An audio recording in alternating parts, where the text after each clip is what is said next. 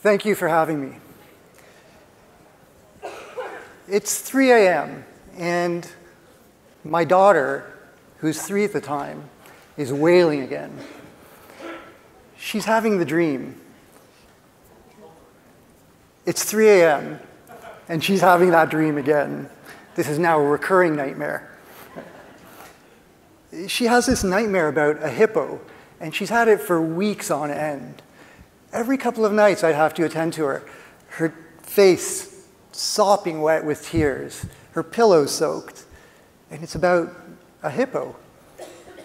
And just last year when she turned 12, she finally told me that this hippo actually had a monocle and a top hat. And now it started to make a little bit of sense to me, because it's true that really anything that you put a monocle on a top hat on is going to look a little creepy, like these guys. Even if you took one of our trusted emergency medicine educators, like this guy, and you put on a monocle, instant villain. But I think as we get more sophisticated, as we get older, and in emergency medicine in particular, we have our own set of nightmares, like the can't intubate, can't ventilate scenario, or missing that rare diagnosis like this aortic dissection, or probably most of ours worst nightmare, getting that guy with the tracksuit to give you that stuffed envelope that nobody wants to get. I'm going to share with you 2 cases that I've had over the past year that were infectious disease nightmares that definitely caused me a few sleepless nights. Like most of you, I'm a community emergency medicine provider. I work in a busy hospital. I manage a high volume of patients, and I have a lot, but not an unlimited access to resources. And one of the joys of my work is that every day is different. I never know what I'm going to get when I walk in to that hospital door. So let's take door number 1. Our first patient, he's a 72-year-old retired dermatologist. And he comes in complaining of a fever that he's had for the past 3 days. Tmax was 39.8. He's had some diffuse myalgias, and he vomited once. And I ask him, so have you been anywhere? And he tells me, I got back from Haiti 5 days ago. I was visiting family, but don't worry about it. It was the dry season. So I don't think I have malaria, and it's probably not dengue. So alarm bells go off, right? Because I remember, I went to U of T, I think a lot of people did. Our esteemed tropical disease specialist, Jay Keystone, always told us that fever in the returning traveler is malaria until proven otherwise.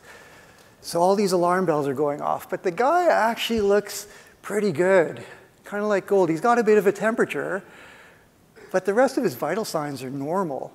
And there's really not much else to find, like his head and neck exam is normal, his heart sounds are normal, his neck is supple, he doesn't have a rash. He looks great. So I did what probably most of you would do, I think. We order a bunch of labs, because that's what we do as emergency medicine doctors. And what I get back isn't really very exciting. His thick and thin smear are negative. His CBC shows just marginally low platelets.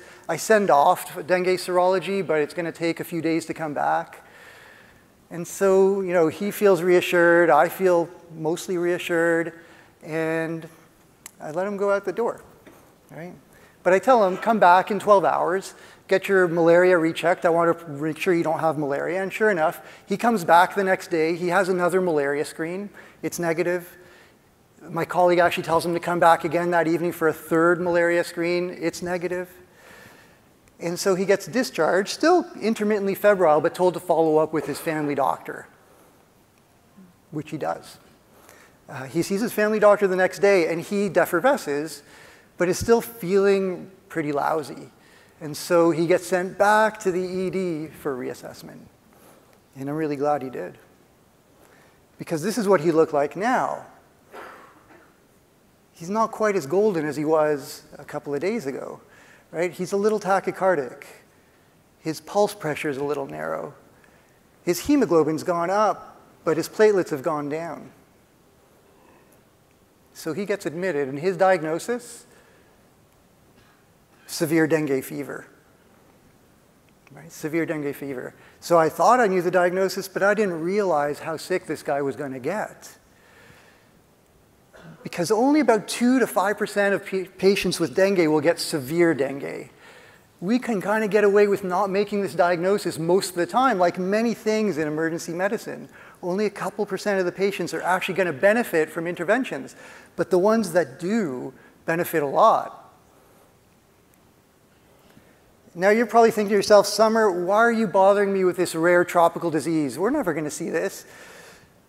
But our patients travel. In fact, if you look at the most common place we travel, most of us still go to America, right? The land of small hands and big mouths.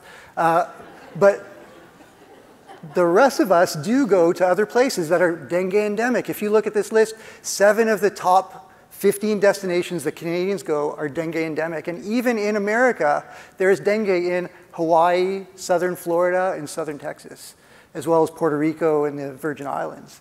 Right? So your patients are going to be going there. And in fact, there were 300 documented cases of dengue in Canada, which is probably a gross underrepresentation of what we're actually seeing, because it probably doesn't get diagnosed most of the time. It's the leading cause of febrile illness in patients returning from the Caribbean and South America. And the problem is that to diagnose it, the blood tests take a few days, right? So it's got to be a presumptive and clinical diagnosis. How are you going to diagnose it? Well, they have to be febrile. You have to rule out malaria, because it's way more lethal than this most of the time. But they just need to have a fever plus 2 of these things. So our patient had vomiting and myalgias.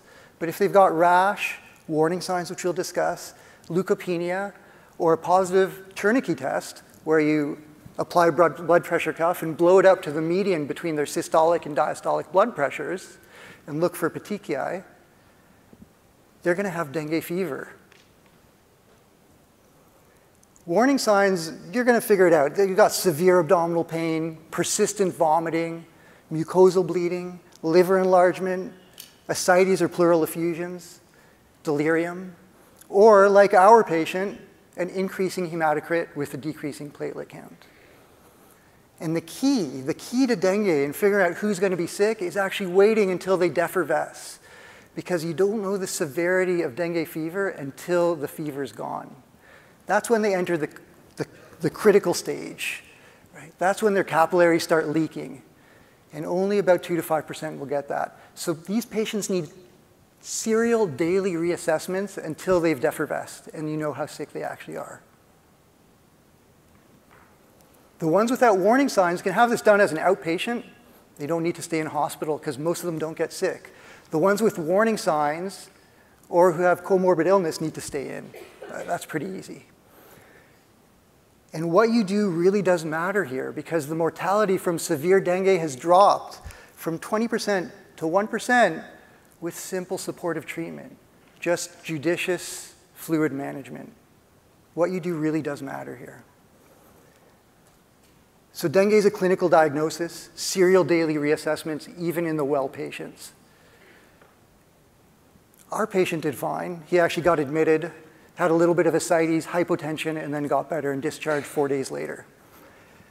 My next nightmare starts again in a waiting room like this, which I think to most of our consultants is a nightmare, but to us is just kind of like an honest day's work, right? This patient was a 26-year-old woman. She was visiting from the UK. She'd had a fever for the past 3 days, and actually she got it just as she was leaving from the UK. She had some vomiting and diarrhea for a couple of days even before that, and some mild rhinorrhea, cough, and at the end of the interview she tells me she's just got a little rash over her chest. There's not really much to find when you examine her. Her vital signs are pretty normal. She has a little bit of tonsillar erythema. She has a very fine maculopapular rash. So again, I send off a few labs. And these labs are a little less normal. She's got a little bit of a transaminitis. Her platelets are a little bit low, but the rest looks pretty good. And so she gets a liter of Ringers and a couple of Tylenols, and she's feeling much better. She doesn't really want to stay in the hospital. She doesn't have coverage. And so I discharge her with some close outpatient follow-up in 48 hours.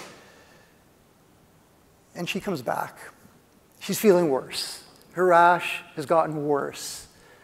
Her LFTs have gone up. So she gets admitted.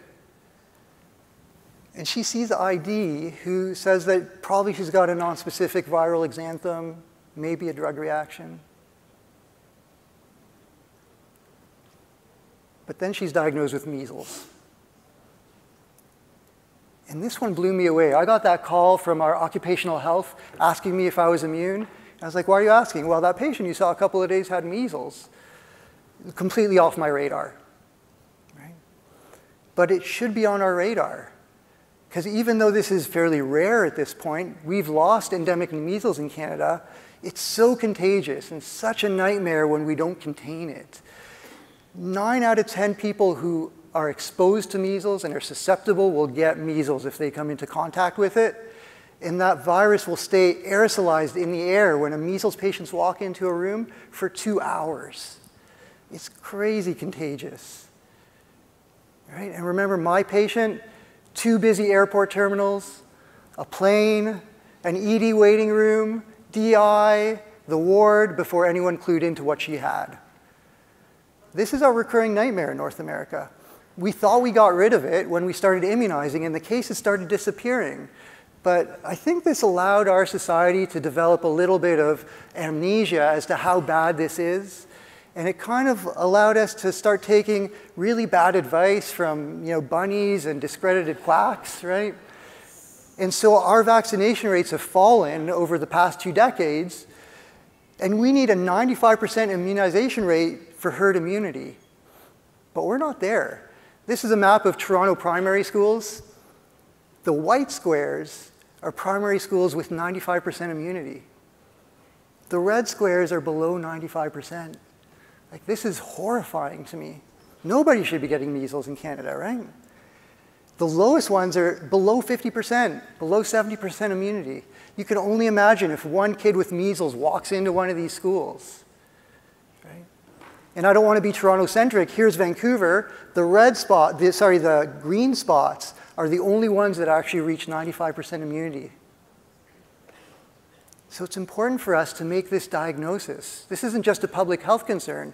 It's up to us to stop this cascade because there can easily be a huge epidemic. Our immunization rates are not there. And I told you about societal amnesia, but I think there's also a bit of medical practitioner amnesia. This is off our radar. It's rare. We rarely see it. And most of us haven't had it at this point. Most of us have been immunized. And so we need to remember to make this diagnosis, which is fairly straightforward most of the time, right? We got to remember the 3 C's that we learned in medical school: conjunctivitis, coryza, cough, fever, and a rash that spreads from your head down typically. But there's one more key point if you're diagnosing this in North America. If there's no epidemic, measles is imported. Right? Measles is on your differential for fever in the returning traveler, just like malaria and dengue. Except they're not returning from anywhere exotic. They can be returning from Europe. If you look, Italy, Romania, Ukraine had over 5,000 cases last year. Right? Germany, almost 1,000 cases. These patients could be coming from anywhere, like the UK. So to summarize, we've all had our fair share of nightmares. I think it's up to us to be suspicious and try to turn all these nightmares into potential fairy tale endings. It's just up to your clinical suspicion to make these diagnoses in these 2 rare cases. Our patients and our communities will benefit immensely from your care. Thank you.